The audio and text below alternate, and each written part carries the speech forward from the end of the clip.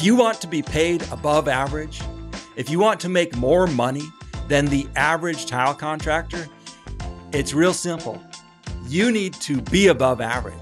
You need to do things that are above average. See, run your business in a different way. Run your business above average. Do more than the average contractor out there. Market yourself harder. Learn to sell yourself better than the rest. Study sales. Stay in contact with past customers. Let them know you're still alive. See, it's simple. Ask potential customers what they want. Yes, I said ask your potential customers what they want, and then shut up and listen. See, if you do simple things like this, you will be above average. The average contractor is not doing any of this. The average contractor today is actively going out of business. They're going like this, all the way to the bottom. It's a nosedive. And the simple reason is because they're running their business just like everybody else they see. See, they're trying to be average. Everybody wants to be like everybody else. But if you're above that, if you can be above average, you can build the business you want. You can build the business you dream of. Hello, tile friends, and welcome back to another episode of Tile Money. This is the podcast where we discuss the business of being a tile contractor. My name is Luke Miller, and I am on a mission to help tile contractors grow profitable, sustainable businesses. I'm on a mission to help you grow your business into something you can be proud of, the type of business that's good for the industry. I started Tile Money with the intention of helping fellow tile contractors because I am a tile contractor myself. I feel like I've been blessed to help so many people already, but I feel like I'm just getting started. I feel like I can help a lot more. And thanks to all of you for listening, and Thank you for listening to this podcast, letting me know that it's helping you. Thank you for participating in discussions inside our Facebook group. Thank you for letting your reps know about this podcast. Because you've done all this, we're growing together. We're growing stronger together. We're sharing our success, failures. We're sharing what's working. We're sharing what's not. And thanks to your support, people are taking notice. And people are saying, we want to help you, Luke. So I've been able to attract some great sponsors. And these sponsors, these partners of mine, they share my mission. They share my vision. They say, we understand you are wanting to help people. We want to back you. We want to help you help people. We want to make this tile industry stronger. So before I get started in today's episode, I would like to just take a few minutes to thank my partners in this mission. Thank you to my sponsors who share my values and my goals. So the NTCA, the National Tile Contractors Association, they're the nation's largest professional organizations for contractors, for professionals, right? They've been around since 1947, so they have a lot of years of experience. The NTCA, they're focused on assisting their members grow and operate successful tile installation businesses. They do not want you to fail. They don't want you to be installing tile that will fail. They want to see you grow year after year.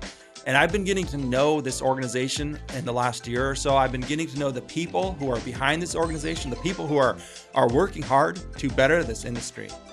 And these people, many of them are volunteers, and many of them have built up and run and operate great, successful tile installation companies, businesses that you can be proud of. So if you're looking to grow and improve your business, I'm telling you, the best thing you can do is to join the NTCA, but you've got to do something beyond that. You've got to stay a little bit active. Start meeting people inside the group. See, it's not like a light switch. It doesn't exist. There's no on and off switch. You want a successful business?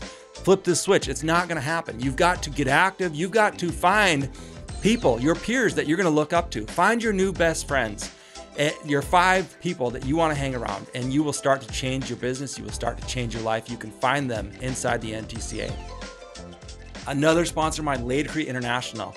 I love Laticrete. I value what they value. They are a customer-focused company, a family company who Laticrete was started by a tile installer right here in the US.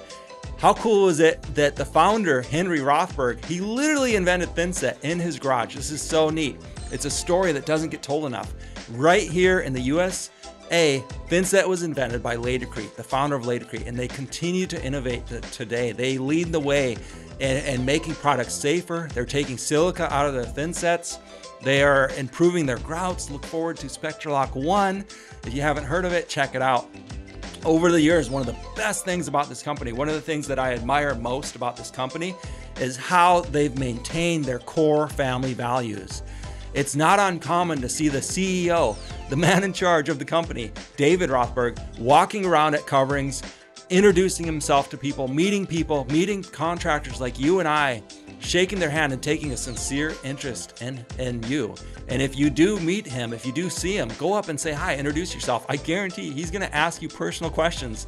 He's going to ask you questions about your life, about your business, and he really wants to get to know you. Amazing company. Crossville, another family-run company right here, America's leading manufacturer of tile. They make a lot of their porcelain products, their ceramic products right here in the US, and they are leading the way in gauged porcelain tile panels, GPTP. Both the manufacturing of these big tiles as well as donating their time and energy to helping figure out how to install these things, best practices. So they are leading the way in GPTP. And if you're looking for a tile manufacturer, if you're looking for somebody who continues to produce high quality tile, easy to work with, I highly suggest you check out Crossville. All the links to these sponsors will be in my show notes if you're not familiar with them. All right, so in today's episode, I had the privilege to talk with Michael Stone. I interviewed Michael for this episode and another one after this. He's the author of the book, Markup and Profit. If you don't know it, check it out. There's a link in the show notes to Markup and Profit to buy the book, as well as his website, markupandprofit.com, I believe, but I'll have the link there in the show notes. So Michael has been helping contractors for a long time. He wrote that book back in 1998. So you can imagine, I was delighted when he agreed to do this interview. When he agreed, he loves helping people. We had a great conversation and we talked about how to continually work up profitable estimates, how to do this with consistency. And so that was one of the first questions I really had for Michael was, what is the common mistakes that he has seen over the years? Because he's worked with so many people, so many contractors, so many businesses, what is the common mistake that he saw contractors making when they worked up their estimate? And here's what he said. I've taught estimating in 44 different states, so I've had a wide variety of contractors that I've worked with. I think we figured out one time we worked with something between 74, 75, 76 different construction-related businesses. And they all make primarily the same mistakes. The first one is with estimating is they use very few contractors have ever sat down and figured out a good method where they do the same thing the same way every single time. They do one estimate one way and another estimate another way, and then somebody over here tells them something, so now they change again. And so their approach to it is kind of like the old saying of they're all over the place, just like manure and bad news, So I guess for an estimating is to develop a system and stick to it like glue. And one of the first things you need to do on that is have a paper written estimate sheet. In other words, you need to have a form that says this is how we do our estimates. We take off labor, materials, and if we use subcontractors, we include them, or other costs over here on the right-hand side. So you've got a complete list of all the different tasks you do and a labor, material, subcontractor, and other cost list over here on the right side. And so you have a complete breakdown of your estimate as you go down through it. Down at the bottom, you total it all up.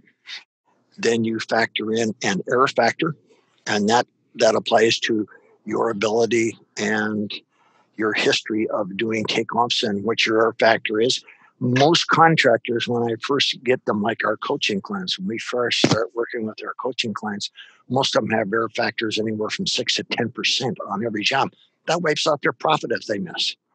So what he said was, one of the most important things, and I want to just drive this point home, one of the most important things that you can do when you're estimating is to have a process, develop a system that works for your company. I love how he brought out that you need to have an error factor built in to your estimates so that your profit is not wiped out. See, most people, their true profit, they're hovering maybe around 10%. If you get below that, if you get below 8, he said you're going to go out of business. But if your error factor is 12% and your profit's 10, that's wiped out. So I asked Michael about some other tools, some other things we could be implementing in our businesses. And here's what he said about that. The one that I get most people to start doing is when they're estimating their labor, to get rid of the square foot estimate on labor or get rid of the hourly stuff and start estimating, especially if they know they've got an error factor of 4% plus, then they need to start doing their estimates in blocks of half days. In other words, you got a guy on a job, you don't estimate 1 hour, you estimate 4 hours. If you have 3 hours, you estimate 4 hours. If you have 2 hours, you estimate 4 hours. If he's got 6 hours, you estimate 8 hours. You estimate in blocks of 4. All right. Now, over a period of 6, 8, or 10 jobs, you're going to see your labor factor starts getting closer and closer to reality. Okay. And then you can make an adjustment. Then you can go from the blocks of 4 hours to blocks of 3 hours or blocks of 2 hours. If you got 2 guys working on a job, and this will probably bring it home a little better. Have you ever noticed when you got a journeyman tile setter working and you got an assistant working with him? I don't care what you do, the job seems to take all day long. Even if they got at 2 o'clock in the afternoon, they're pretty well done. The job seems to stretch out to 4:30. Somebody's paid it, and it's you. Okay, not the customer ain't paying it. You're paying it because it isn't on the estimate sheet. Other tools that contractors can use to do good estimating. Again, the big one is do the same thing the same way every single time. On your estimate sheet, you should do what I call a line out. In other words, if you've got an estimate sheet and you've got a list of everything on the, when I'm looking at the camera, it would be everything on the right-hand side. You list all the different projects, and then you have labor, material, subs, and others across there. And when you're doing your estimate, the first thing you do is go through and do a line out. You draw a line through everything you're not going to use on an estimate sheet. So your estimate sheet now pertains only to that particular job. Okay. Now, what you will do with that, it cuts your estimating time in half for just about any job you're going to do, because after a short period of time, 2 or 3 or 4 jobs, your mind starts getting trained so that when you see a line through something, you don't even look at it. You just go to the ones where you have an open space, like for floor tile, and you're going to have so much labor and so much materials and stuff, and you're not going to have any subcontractors on this. So you draw a line through the subcontractor column.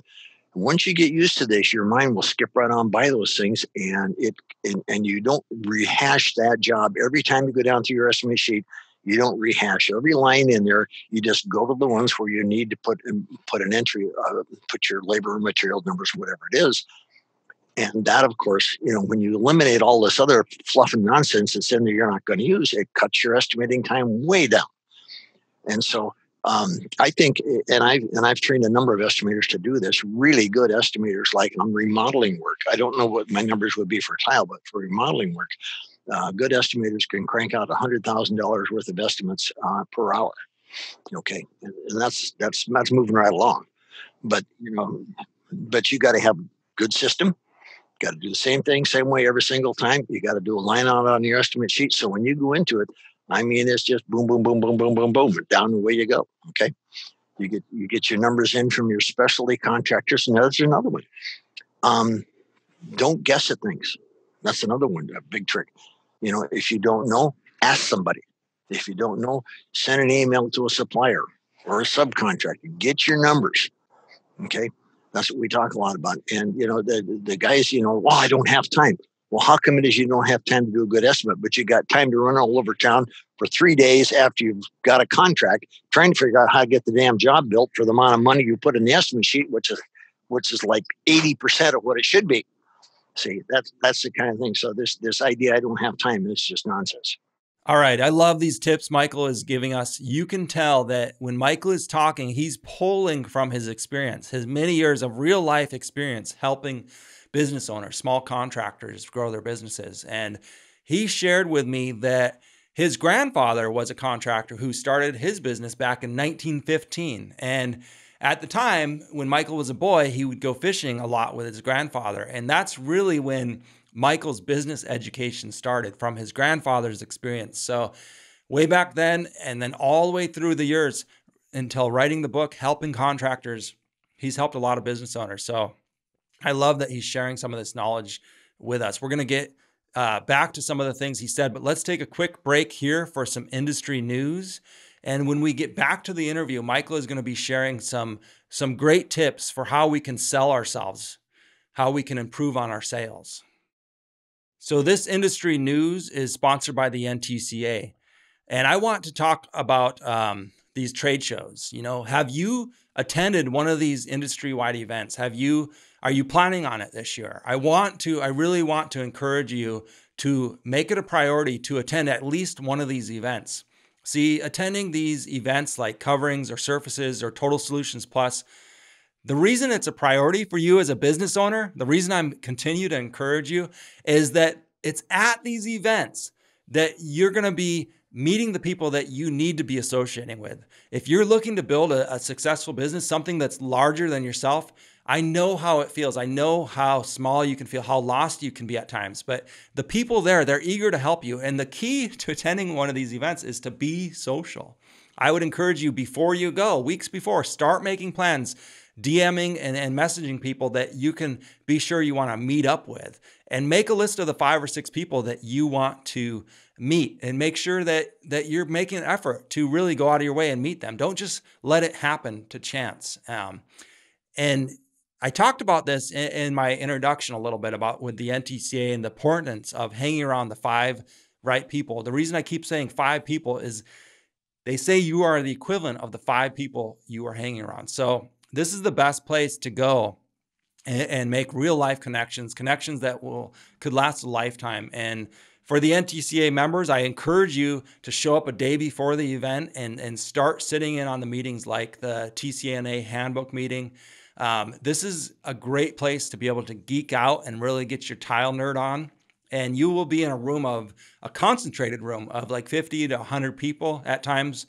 But these are some of the most successful tile contractors around. And when I say successful, you know, I used to think that they were only like super large companies that we wouldn't have anything in common. But a lot of these people, you know, remember, success is in the eye of the beholder, just like beauty. So success is, you know, something that there's a lot of even small tile contractors there, 1 and 2 man operations that are successful by their rights. And if that's your dream, if that's your goal, go there and hang around these people, see what they're doing to work 9, 10 months a year, you know. Or if you want to grow one of the largest companies in the nation, you can do that too. If you want to go nationwide or whatever you want to do, you're going to find those people there. And I used to think that, you know, we wouldn't have anything in common to talk about. But the fact of the matter is, even the largest contractors in those rooms at these events, they're eager to share. They want to see you. They want to pass on their knowledge. And this is just a human thing. It's something we want to do. We want to pass on our knowledge to our children or other people who look up to us and ask us questions. So don't be afraid of jumping in the deep end, so to speak, if that's what you're worried about. And just get in there, ask lots of questions, meet lots of people, and you too can build your successful dream business.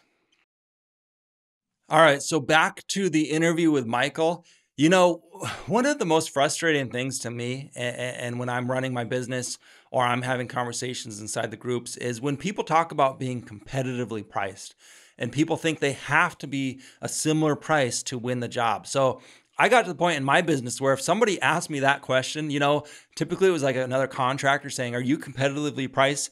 I would just flat out say, "No, I'm not competitively priced." And typically their jaw would drop or whatever. And then I would try to maybe continue the conversation and say, "Do you want to know why I'm not competitively priced? Do you want to know the difference?" And that could lead to a good conversation. Most of the time it didn't. But I got to the root of the problem right away. And I just, you know, saw that we weren't a good fit. So I wanted to ask Michael what he thought about this notion of being competitively priced. And here's what he had to say. The main rule you have to remember is this. You have an option of being competitive.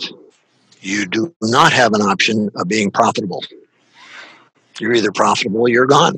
It's that simple. Okay? So when you start worrying and fussing about what other people's prices are, The truth of the matter is you have no idea in the world what their prices are. Okay, you don't know what they pay their journeyman mechanics for working on the jobs. You can guess, but you don't know. You don't know what they pay their office staff. You don't know what they pay themselves for their own salary. You don't know what they pay for gas and maintenance on their vehicles. You don't know what they pay for the tools or equipment, whether they buy new or they buy used stuff. You have no idea what the other guy's prices are. And here's the thing. We know from doing, I've been studying why construction companies go out of business now since 1969. If you back up and check, that's 51 years. The people in this business, they go broke from lack of knowledge. Okay. And, they don't charge enough for the work they're doing. You can't fuss and worry about what the other guy's prices are and what they're charging because you don't know what their numbers are. You don't know if their numbers are right. And based on the failure rate in construction, which is the second highest of all businesses out there, the only businesses that fail faster than construction-related companies are small software development companies. And that didn't happen up until June of 2016. Construction had the highest rate of failure there was. But now we've been surpassed by the software industry, and isn't that good news? When contractors fail, it's almost always because they don't charge enough for the work that they're doing. I got to be competitive. No, you don't. You don't have to be competitive. You have to be profitable. You have an option of being competitive, but you do not have an option of being profitable. So this idea that I've got to be competitive is nonsense, because if you stop and think about it, most of the contractors are going to be broken out of business probably within the next 3 years. That will cover about 75% of them. If you're trying to compete with them and their prices are wrong, what does that make your price? I mean, it just doesn't make any sense trying to compete. You figure out what your costs are. You figure out what your markup is or your gross margin, either one. You come up with a sales price that allows you to cover your job cost, cover all of your overhead expenses, and make a reasonable profit, which should be no less than 8% of your sales price of your job. Now you got those three things covered. Now you go to the next job and you do that right down the road and you survive while everybody else is falling away because they haven't charged enough for the work they do. And this isn't just a coincidence. This happens, hundreds of times a day in the United States. Small construction companies go broken out of business, literally hundreds of times a day. And the worst part of it is we have information like what you're providing for your viewers and stuff. Devin and I provide a lot of stuff, but even after all our work, we've been at this now since 1998. All right. So you've heard it from me. Now you've heard it from Michael Stone. Stop worrying about what others are charging, friends. Stop worrying about being competitive. You need to figure out your own numbers. Figure out these three simple things. What is the job costing you? What are your overhead expenses? So direct cost of the job for you to do the job. Overhead expenses, everything that's not related to the job, but you have to keep going in your business. Cell phones are an easy example. What is your profit percentage? Your profit must be built into every single job, every single price you give. So remember, Michael said, you have a choice, friends. Do you want to be profitable? Yes. Or do you want to be competitive? No. You cannot have both profit and competitive prices. So just remember that, friends. I hope I've given you something to think about there. We've got a Tile Money tip, and today's Tile Money tip is sponsored by Latercrete. This is another one of those clips from the business incubator that Ron Nash taught back in September in Minneapolis. So listen to this clip, and I'm going to tell you what I think about it. I am a recovering general contractor. I have lost loads of money doing that. I've learned how to lose money in project management. I've learned how to lose money at Latercrete. Business as a whole is a series of ups and downs. Now, no matter what you do, if you find success, you will find failure. The best part about businesses that are successful is that they fail well. All right, so as you learn and grow and your business learns and grows, you will start to discover that you need this thing in your life, and this thing is called cash. Has anybody ever went to do payroll and had a little bit of freak out moment? Raise your hand. I can't believe it's not more than this. Everybody else is lying. If you have an employee, I at one time owned a company called Project Solutions. We were owners' representatives. I had 30 project managers on staff. I had an owner that I was working for, Liz Claiborne. We were building Lucky Brand jean stores all across America, and they were 90 days past due. 90 days. Okay? How many people have been strung out or contract? Like you get 2 hands up, right? Okay. What's that feel like? Anxiety. Huh? Anxiety. Anxiety, right? There's no better anxiety than being a business owner. It's pure. It's like the pure essence of anxiety. Because you have this notion, I guess, in the back of your mind that there's some collection agency with, like, I guess, dressed to the SWAT gear ready to bust down your door and be like, hey man, you're late on your power bill or whatever. But for some reason, you build these demons up in the back of your mind and it just makes this massive anxiety. I have paid payroll on a credit card before. Has anybody else done that? I have. It sucks. Don't do it. And you only have to do that for so long before you start going, I hear that other business people don't do this. I wonder why. And generally speaking, you can go back to 1 or 2 things that happen in your business. And that is usually, and this is crazy, I should become a consultant. I should charge people for this. You're not bringing enough money in to cover your expenses going out. Right, Dad? Did you write that down? That's like gold. I'm doing gold right now. I'm dropping gold bricks and you're not writing it down. So the reason I chose this clip, and I love it, is because of how real it is. It's very real life example. And I love when Ron said that if you find success, you will find failure along the way. Talk about real talk right there, you know? Friends, we're all in the same boat. We all make mistakes. We all fail at times. If you want to hear me talk more about mistakes, a couple of weeks ago, I had a whole episode on it, on how to learn from your mistakes. The difference between a true failure, somebody who fails and doesn't get back up, and a successful contractor, they're both making mistakes. The successful one, the winners, embrace their mistakes. See, they learn to love their mistakes because they know that they can learn their lessons fast. And as humans and business owners, we cannot be afraid of failures. We cannot be afraid to fall flat on our face. Just know that when you're falling, when you're tripping and falling, you're moving forward, right? So in business, you're moving forward. You're learning. Never stop moving. Never stop moving forward and falling.